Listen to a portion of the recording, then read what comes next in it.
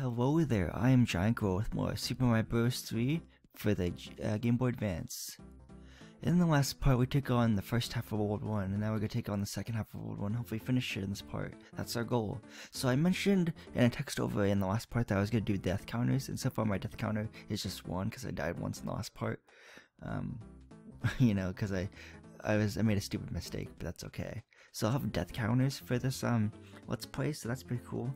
So yeah, if I were to guess right now, by the end of this project, by the end of this let's play, I'd probably have around 50 or 60 deaths, honestly. I don't know, maybe even less than that. Hopefully less than that, honestly, but 50 or 60. That might be an overshot actually, but I don't know, things happen. So let's take on this map enemy, which is a hammer bro. So this guy's pretty easy. All you have to do is go under him and just hit the or whack him with his tail. Whack him your tail. That was a poor representation of how to do that. But that's okay. I got 5 out of that though, so that's good. Always check the blocks just in case, because there's items like that, power-ups, and it's really cool.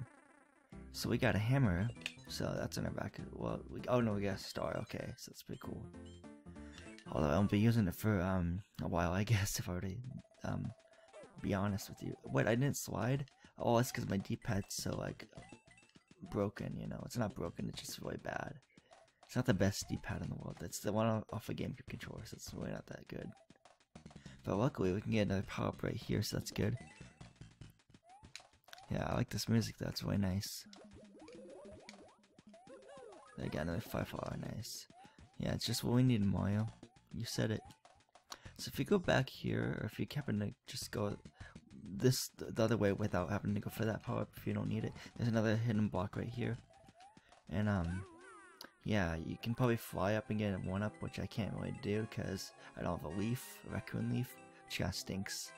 But I can get all these coins at least, so that's good. And maybe 5 is really good for this level because there's a lot of piranha plants and Koopas in this level too, so it's not the worst thing. And then I just caught another 100 coins, so I got another 1-up, so now we're at 16 lives. Pretty cool. Okay, so let's get down the pipe. There's no more coins, so, you know. And from here you can just go and finish the level. So really not much to do after this part. Just gotta take out these piranha plants with my fire for that way. And there we go. Okay, I want to get a running start so I can get a star. Let's see if we do it. Yes, I got a star. Nice. Cool. Now on to level 6. Okay, definitely want a leaf if I can get one in this section. Kill these Koopas though.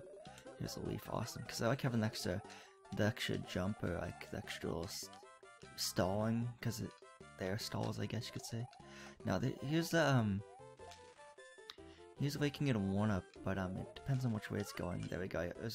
It happened to be going the right way. Because sometimes when you hit the box, I think if you hit it like to the left like that, it'll go right. If you go to if you hit it right to like this, you'll go to the left. It's like the opposite way of your face, how you're facing the block when you hit it. I could be wrong on that, but I think that's how it goes. Feel free to correct me in the comments if you want. Unless you're telling me I was actually right with that statement, you know? Yeah, okay, so there's not much more of this level, so yeah, you can air stall right there.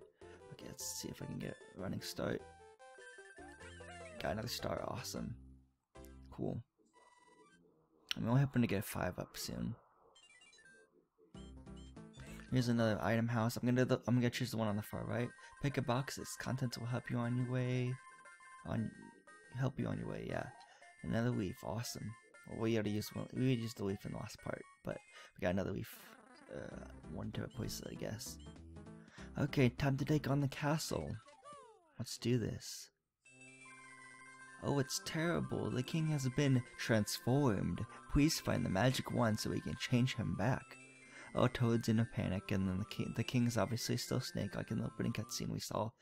So yeah, I like the airship music. It's really nice, especially on the NES version of this game. The airship music is probably better, which is pretty cool. But it's still cool nonetheless, in my opinion. Okay, so you want to duck right. You want to duck right here because there's a bullet bill, but if you can jump out of the way like that, then that's okay. Oh, it didn't fire, okay. Maybe because it's motion censoring. There we go. Senses your movement, kinda. Of where you kinda would go.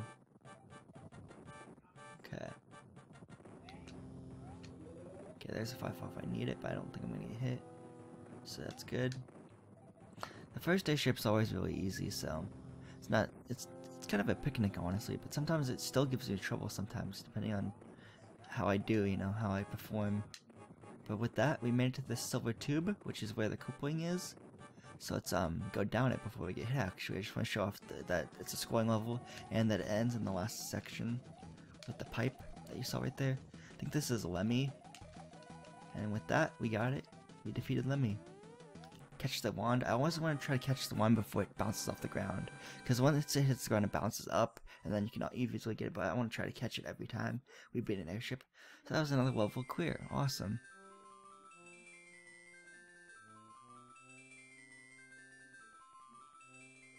So we fall out of the sky because we were kicked out of the airship. So that's pretty cool. Then the wand magically bounces back to the king before he changes himself back to a king. Oh, splendid. Splendid. I'm back to my old self again. Thank you so much. Here's a letter from the princess. Toad's all happy and all that good stuff. Greetings. If you see any ghosts, be careful. They will give chase if you turn away. I have enclosed a jewel that will help protect you. Princess Toadstool. And there's a picture of Peach. And we have a P-wing, which I explained in the last part, but I'll explain it again. It's like a raccoon leaf, but you can infinitely fly for one level. But if you get hit, it turns into a regular raccoon leaf in the level. And then after you beat that level, it turns into a raccoon leaf, where you can just fly when you have a running start and stuff like that. So there we go. Perfect clear. World 1. World 1 perfect clear. Would you like to save this point? Yes, I would. Saving. Awesome. So here's World 2, which we'll get into the next part. So that's pretty cool. Yeah, I'll just leave it at the start button, I guess. So yeah, so this has been then my this has been then my Super Mario Bros. 3 Let's Play part. In the next part, we'll take on, well, the first half of World 2. So this has been GiantGrotle again. I would like to thank you for watching again. Goodbye, and hope to see you guys in the next part of my Super Mario Bros. 3 GBA Let's Play.